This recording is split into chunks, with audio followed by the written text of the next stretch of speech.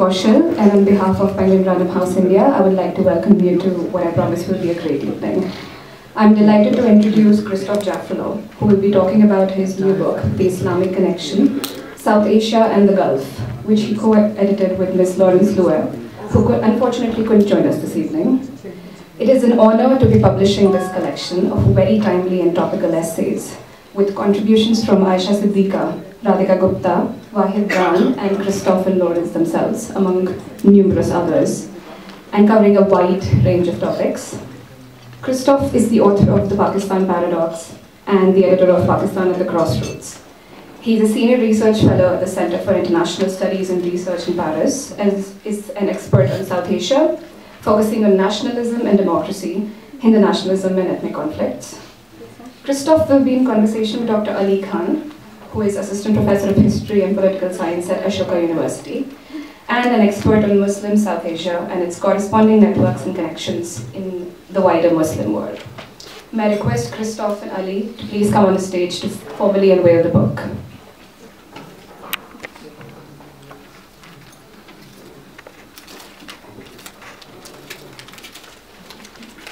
It's like Christmas again.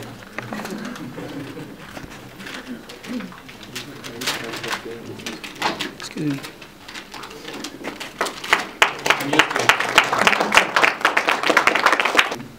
Between this part of the world, South Asia, and what we call the Middle East or the Gulf countries. We preferred this because it captured the somewhat complementarity between Iran, the GCC countries, and Saudi Arabia. Historians, James Onley, for instance, have done the study of the connections between these two worlds, but for some reason, after independence, that relation has not been scrutinized. So we started to work on it something like 6-7 years ago. There is, by the way, in the room a student of mine, Nitya, who attended some of the workshops preparing this book, and Ali came and presented his own views in Paris during one of these sessions.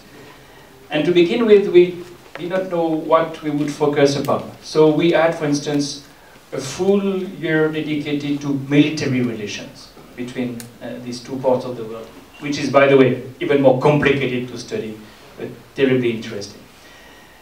Eventually, we focused on the Islamic connections with one specific research question that I will now somewhat delineate. That is, it's terribly interesting to see how loosely connected to Saudi Arabia subcontinental Islam has been for centuries. Of course, today, when you look at the rise of Sunni militancy in Pakistan, you can't imagine how unimportant this brand of Islam was in that part of South Asia that is today Pakistan. But that was the largest chunk of time. A part of the world turning its back to this Arabia. And the reason why this situation remained such for a long time was, of course, the importance of Sufism as giving a specific quality to South Asian Islam. So we, in the book, and me in particular, explore the Dargah culture.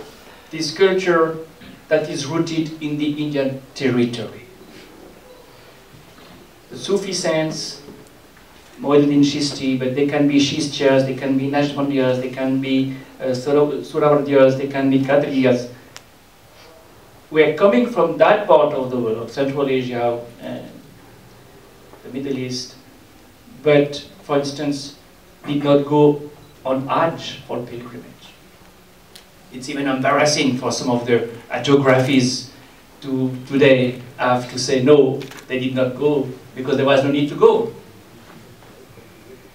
In fact, when you continue in the same vein, you realize that none of the Mughal emperors went on Hajj. They also did not feel the need to go. Why? Because Islam was rooted in this territory. And the dargahs were the places where you had to go on pilgrimage. That was the pilgrimage route. Why should you go to Mecca when you had Ajmer Dargah? So there is a territorialization of Islam. You know, it's very interesting because Savarkar in 2030 will say, look at Muslims, they are looking west. No, they were not looking west at all. They were looking down, so to speak, on their own land.